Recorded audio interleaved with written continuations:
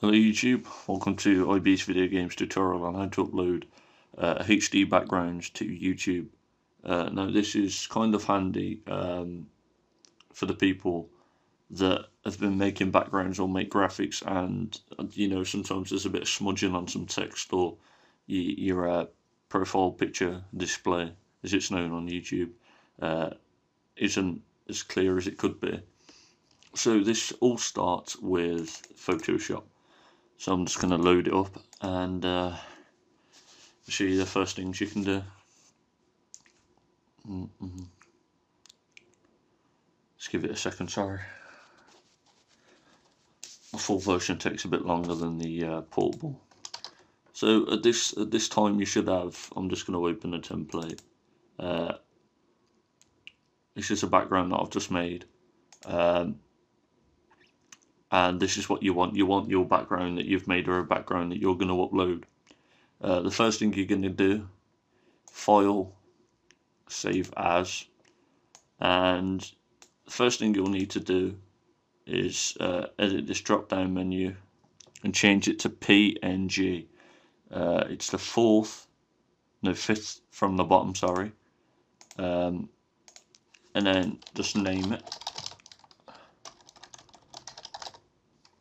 If you can't find PNG, then you can save it as a JPEG. But then after, once this format is on JPEG, after the file name, after the last word with no spaces, put .png. But it's better that you save it as PNG, totally. That's the whole point of the tutorial. So you just save the background and choose none, and just head over and click OK, and then minimize Photoshop. And then you'll need to go onto your YouTube and click Themes and Colors, New Theme. I'm going to name mine Example, and just find the background that you've made. It's on my desktop. Sorry, I'm a little unprepared. Example.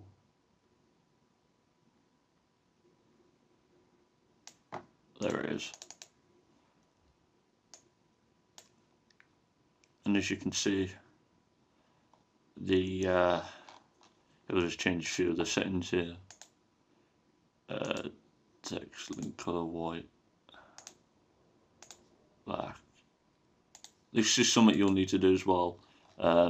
Obviously for each individual background, this will all be different. Like the settings that you'll need up here, but there you go. As you can see, it's there's no smudging upon the end, designed by the text, and it's pretty much clean. Now I'm just going to show you that this does make a difference. So what I'm going to do, save the same background as a JPEG. I just wait for it to do that. The file sizes as a JPEG are considerably higher as well. So yeah, again, PNG is an advantage. Example.jpg. JPG, yeah, that's right, JPEG.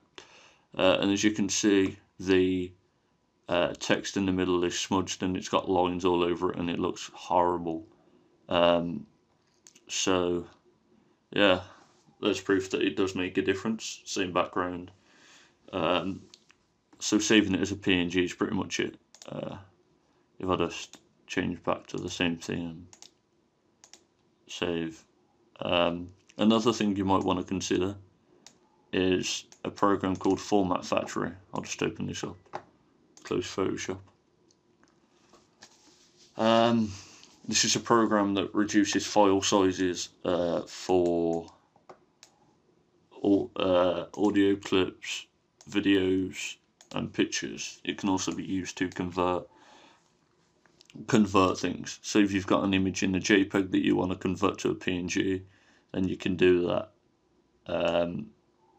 I'll put a link in the description to this program, and all you have to do to use it is, I'll say, alter PNG, and then that's for pictures. You have to choose picture on the left, click add file, and then if I just click on my desktop and find the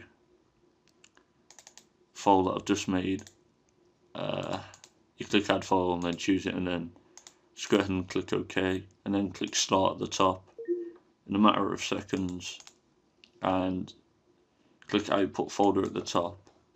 And as you can see, I've got mine here. So if I just right click, the size is 33.4 after it's been reduced, and let me just see if this is a PNG.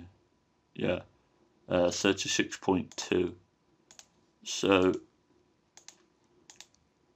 there's a 0.3 point, I'm not sure, 0.3 point something difference there, which does make a difference when you're uploading to YouTube.